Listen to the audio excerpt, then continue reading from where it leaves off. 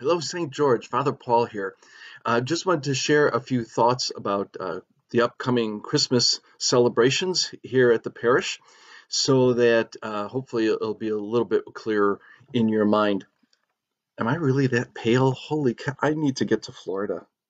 Like the rest of the world, we all just want to go somewhere sunny.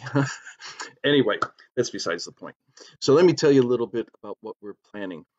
Now, there's a couple different ways that we're going to be having Mass offered, um, aside obviously from in person, which you need to pre-register and all that has to be done as usual during these COVID days. But so you want to be sure to check the parish website to see if there are still any spots available for in person.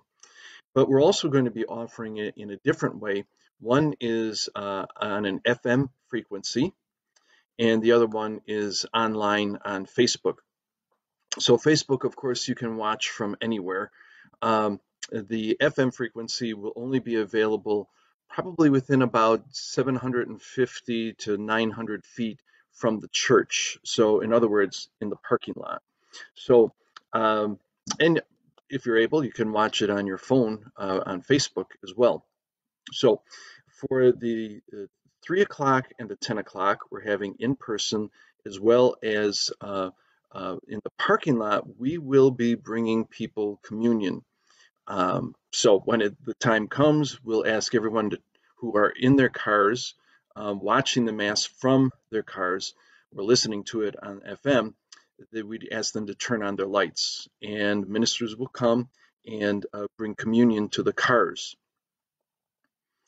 For the 5 o'clock Mass on Christmas Eve and the 7:30 Mass, that's the only way it's going to happen. Mass will be said in church, but we're going to be allowing people to be in the parking lot where you can hear or watch the Mass, and communion will be brought out to you.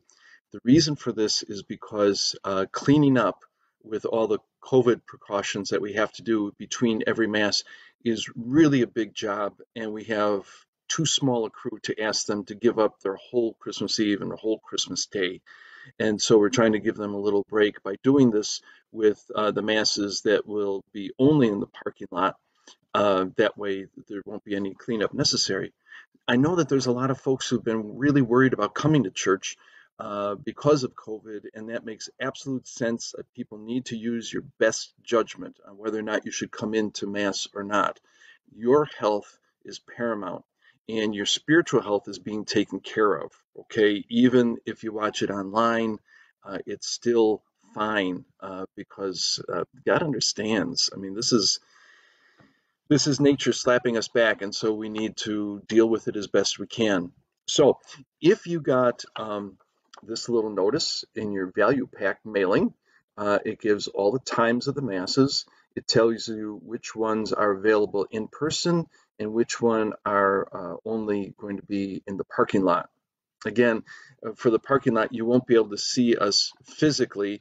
You will be able to see us on Facebook if you have that availability, and you will be able to hear it on the FM frequency. Now, the issue with the FM frequency is we won't know until those days, Christmas Eve and Christmas Day, which frequency we will be on. So we'll have a sign at the entrances of the parking lot so that everyone can see this is what you tune into on your FM radio, so you'll be able to hear it. Now, if you're watching on Facebook and you're listening on FM, it won't match because there's about a 24-second delay on Facebook. Even though it's a live stream, it takes a little while for it to get out there to you. So anyway, long explanation. All of this is contingent on whether or not the technology works. We'll see. We'll hope for the best. In any case, we will take care of you as best as we can, and I hope that these days of preparation for Christmas are days that are good for you, that you and your family are able to spend some time in a way that brings you closer together. So thanks. God bless. See you in church or online or on Facebook, one way or another. When we're in the Eucharist, we're all together.